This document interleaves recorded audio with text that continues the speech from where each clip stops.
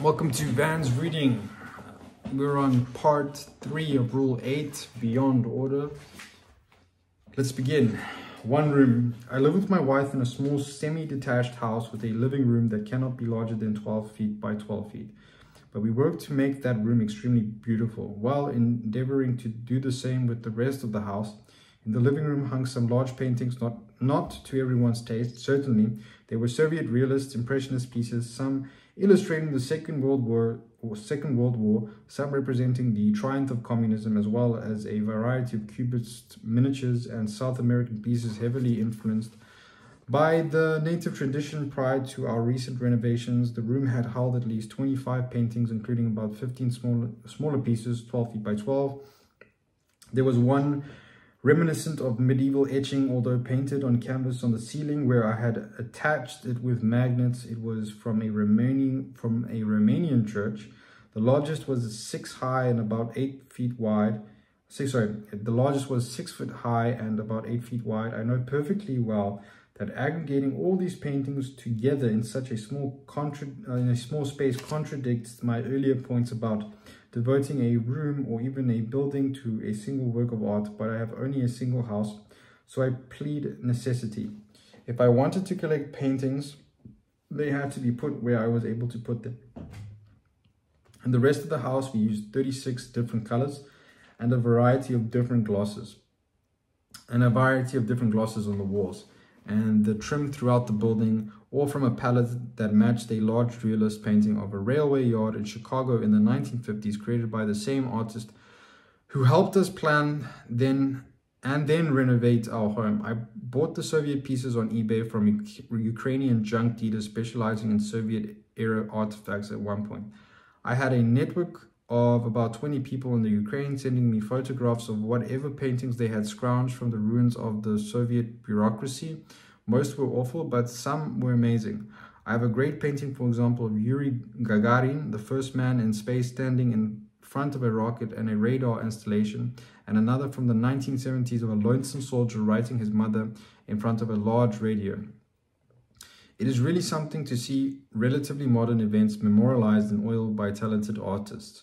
The Soviet kept their academies functioning continuously from the 19th century onward, and although tremendous restrictions were placed on what could be produced, those who passed through them became highly skilled painters. The Soviet paintings eventually took over our house. Most of them were small and insanely expensive, and I bought dozens of them. The Soviet era produced its own impressionism, often depicting landscapes rougher and harsher than the classic French versions, but much to my taste and reminiscent of where I grew up in Western Canada. While seeking them out, I exposed myself to larger number of paintings, I like to think, than anyone else in history, for at least 4 years starting in 2001. I searched eBay looking at roughly 1,000 paintings a day.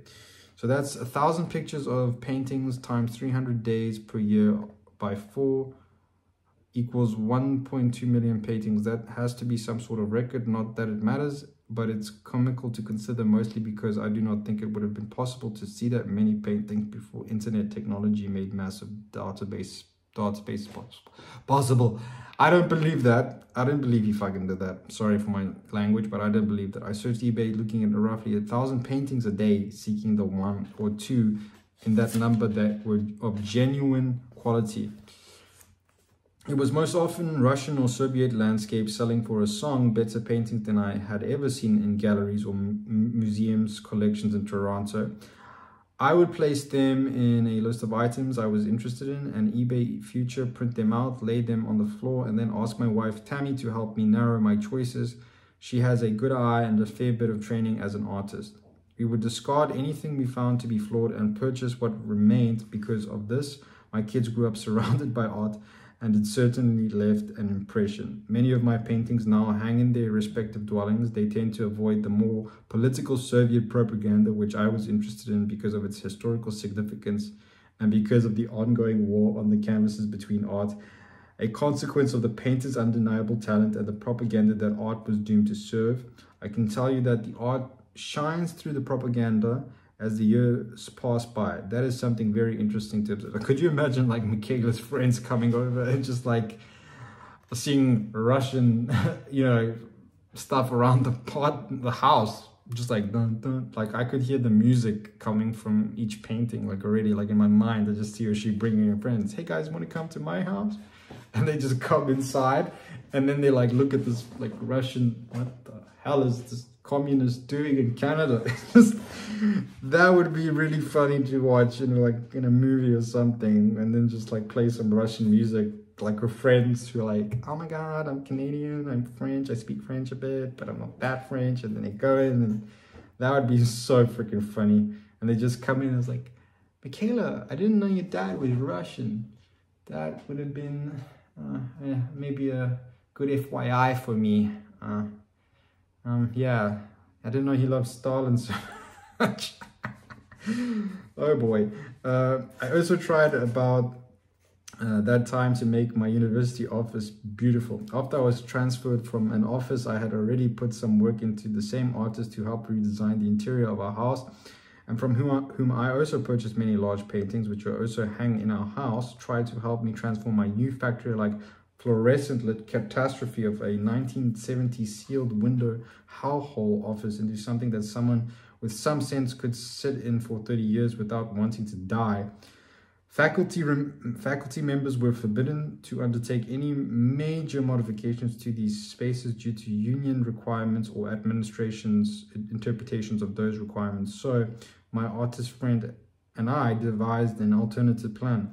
We decided to insert some heavy nickel-plated hooks into the cinder block in pairs about 4 feet apart and 7 feet above the ground, and then to hang from those hooks good 3/4 inch sanded and stained wood sheets with cherry veneer on one side. Voila! Wood paneled office for the cost of about $875 pieces of plywood plus some labor. We were going to install these on a weekend when there was no one else around. Then we planned to paint the drop ceilings carefully as asbestos. I think asbestos lurked above the tiles. Carefully as asbestos lurked above the tiles. Hell is a place of drop ceilings, rusted ventilation grates, and fluorescent lights. The dismissal, ugliness, and dreariness and general depression of spirit that results from these cost-saving features no doubt suppresses productivity far more than the cheapest of architectural tricks, and the most deadening of lights saves money. Everyone looks like a corpse under fluorescence, penny-wise and pound foolish indeed. We were going to paint the ceiling with a paint called hammerite, which looks like beaten metal once it dries. That would have transformed the unavoidable industrial aesthetic, which can be attractive if handled wisely, into something thoughtful and unique. This could also have been done for a minimal cost. A good carpet, perhaps Persian, also very inexpensive, on eBay, some reasonably high quality curtains, and a decent industrial desk, 1 weekend of secretive work, and an office that a civilized person could inhabit without resentment and self-contempt. But I made a fatal error. I spoke to one of the senior administrators of the psychology department about my plans. She and I had previously discussed the sheer ugliness of the floor our area inhabited and the dismissal state of all the offices. And I thought we had established consensus that improvement was warranted. Okay, this chapter is going nowhere. I mean, this rule here at the end of part, whatever. I assumed she was on board. We had even talked about transforming her corner office. I began excitedly share my intentions. She looked displeased instead of happy and said unexpectedly, "You cannot do that. You cannot do that." I shook my head in disbelief and thought, what? I am planning to make something exceedingly ugly better quickly with no trouble for no money to speak of, and your response is, "You cannot do that." I said, "What do you mean?" She said, "Well, if you do it, everyone else will want to do it." 4 responses flashed through my mind. 1, no, they would not. No, they would not. 2, everyone could do it because it would be dirt cheap. 3, I thought we were sane adults having a productive conversation about improving something important in a university, but we are actually children squabbling in a kindergarten playground. 4, I thought I was speaking with someone sane and reasonable, but I was clearly wrong. She finished the conversation with a direct threat. "Do not push me on this, stupid me." I asked for permission. Not really. I was trying to communicate something motivating, beautiful, and exciting. but it boiled down to a power game. I shared none of my 4 responses. However, although I was sorely tempted to voice all of them, and immediately recalibrated my strategy. My artist friend and I were already more than conversant with the essentially insanity and intransigence, this is a tough word, and intransigence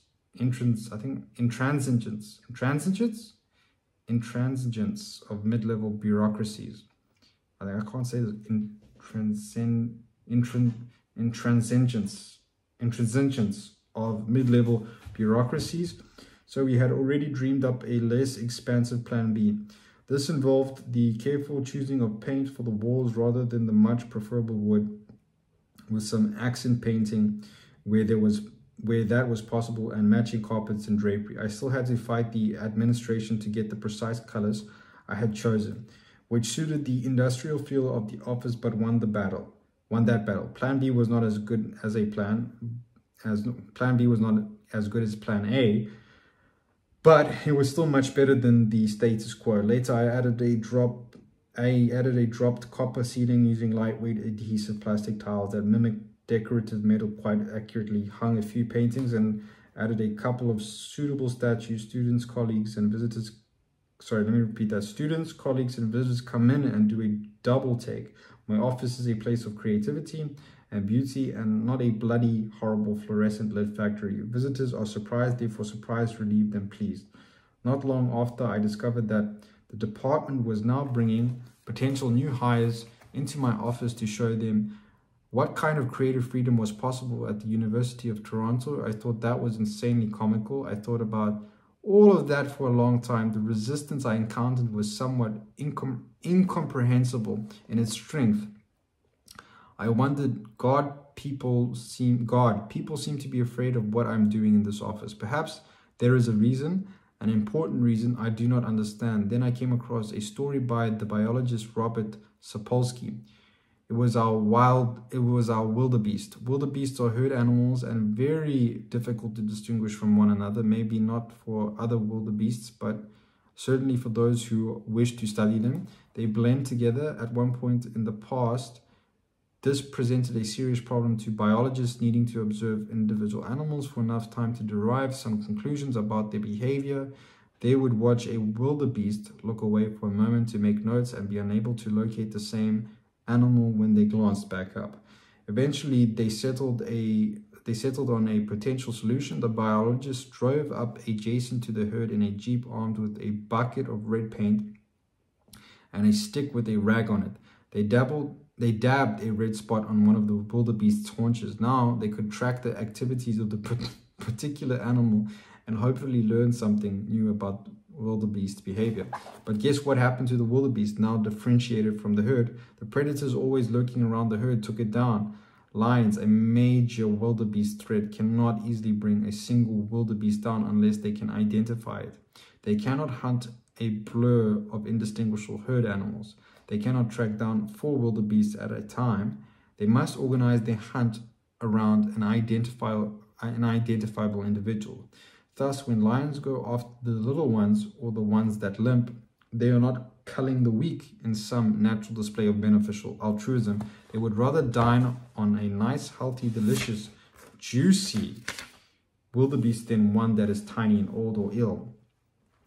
But they must be able to identify their prey. What is the moral of the story? Make yourself colorful, stand out, and the lions will take you down. And the lions are always there. Fuck. That is true. Those lions are gonna come and take me. If I ever become, something. But I gotta be ready, man. Everybody gotta be ready. You know what I mean? Because that's the truth. Look at everybody getting cancelled. And that's just the way it is. Lions, lions are always there. And I think that's a big thing. If you stick your neck out, then the sword will come. Many, many cultures have a saying like that. The English version, the poppy that grows higher than the rest is the first one to have its head removed by the scythe. In Japan, the nail that sticks up above the rest is the first to get hit by the hammer. This is a non-trivial observation, hence its commonality. Artistic creative endeavor is a high risk, while the probability of return is low, but the probability of exceptionally high return does exist. and creative endeavor, while dangerous and unlikely to be successful, is also absolutely vital to the transformation that enables us to keep our footing. Everything changes. Pure traditionalism is doomed for that very reason. We need the new merely to maintain our position, and we need to see what we have become blinded to by our very expertise and specialization, so that we do not lose touch with the kingdom of God and die in our boredom, ennui, arrogance, blindness to beauty, and soul-deadening cynicism. Plus, we are helpless prey animals, cowering and protecting ourselves, hiding and camouflaging, or are we human beings? Not decoration. People are often upset by, I don't know what the whole point was, sorry, apologies, but I don't understand that last sentence. Let me just repeat. We need the new merely to maintain our position, and we need to see what we have become blinded to by our very expertise and specialization, so that we do not lose touch with the kingdom of God and die in our boredom, ennui, arrogance, blindness to beauty, and soul-deadening cynicism. Plus, we are helpless prey animals, cowering and protecting ourselves, hiding and camouflaging, or are we human beings? I think I understand. He's trying to say, should we act as if we were animals, or are we human beings? And I think that's a good question right there. Not decoration. People are often upset by abstract art, or by art that appears to devote itself to producing negative reactions such as disgust or horror merely for the shock value. I have a tremendous respect for ideals of traditional beauty, and therefore some sympathy for that response. And there is little doubt that many who merely disdain tradition mask the sentiment with artistic pretension. However, the passage of time differentiates truly inspired work from the fraudulent sort, even if imperfectly, and what is not crucial is generally left behind. It is easy to make the opposite error as well, that art should be pretty and easily appreciated without work or challenge. It should be decorative. It should match the living room furniture, but art is not decoration. That is the attitude of a naive beginner, or someone who will not let their terror of art allow them to progress alone. Sorry, I just need to read that again because it's interesting. It is easy to make opposite error as well, that art should be pretty and easily appreciated without work or challenge. It should be decorative. It should match the living room furniture, but art is not decoration. That is the attitude of a naive beginner, or of someone who will not let their terror of art allow them to progress and learn. Art is exploration. Artists train people to see. Most people with any exposure to art now regard the work of the Impressionists, for example, as both self-evidently beautiful and relatively traditional. This is in no small part because we will all perceive the world now, at least in part, in the manner that only Impressionists could manage in the latter half of the 19th century. We cannot help doing so because the Impressionist aesthetic has saturated everything: advertisement, movies, popular posters, comic books, photographs, all forms of visual art. Now we all see the beauty of light, and that only the Impressionists could once apprehend. They taught us this, but when the Impressionists first displayed their paintings in the Salon des Refoués of 1863, as the traditional Paris salon had rejected them, the pieces were met with laughter and contempt. The idea of perceiving that way, paying particular attention to light, essentially rather than form, was so radical that it caused people to have emotional fits. I'm often struck by how common even the tropes of Cubism, much more extreme and strange in some ways than Impressionism, have become part and parcel of our visual vernacular. I've seen the multidimensional but flattened faces of the genre, I think that's how I said. Oh yeah, I said genre. I have seen the multi-dimensional but flattened faces of the genre even in comic books. The same is true of surrealism, which has become popularly integrated almost to the point of cliché. It is worth repeating. Artists teach people to see.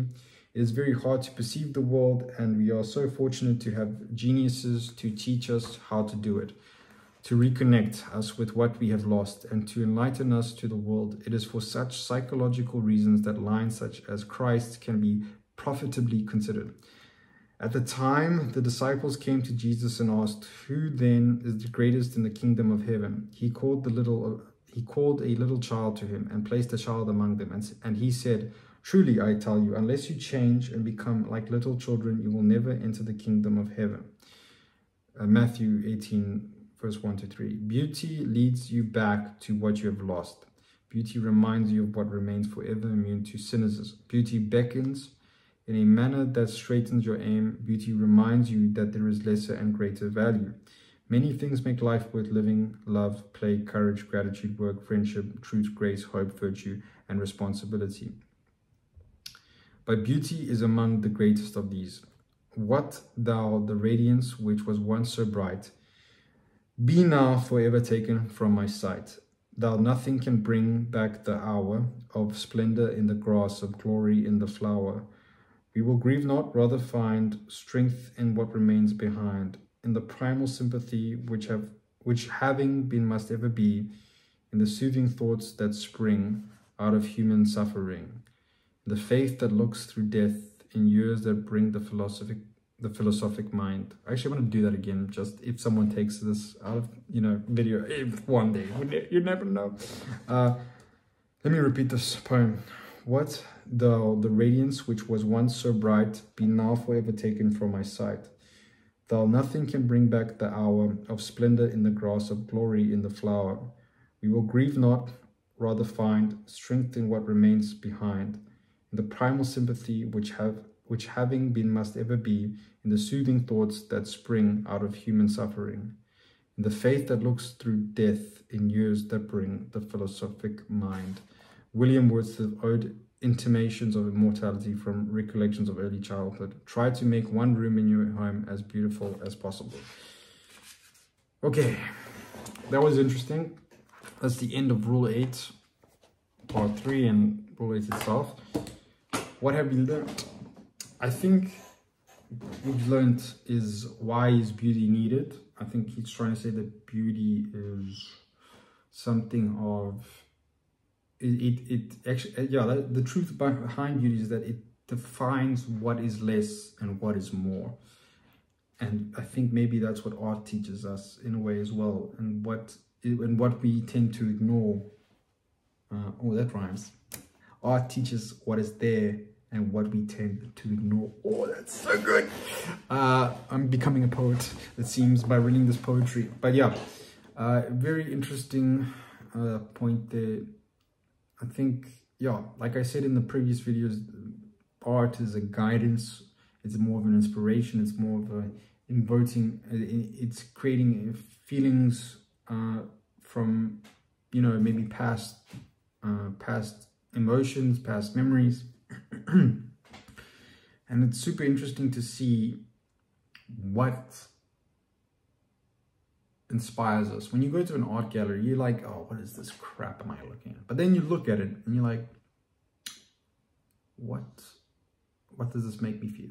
I mean, should you ask that question? Or maybe you see something that makes you, something that why you shouldn't be forcing something. Maybe certain art pieces work with some people and some don't, right? But for me, it depends on the art, definitely. Whatever. But I think you shouldn't be just comparing it just to art. You should be comparing it to videos. You should be comparing it to movies. You should be comparing it to songs. You should be comparing.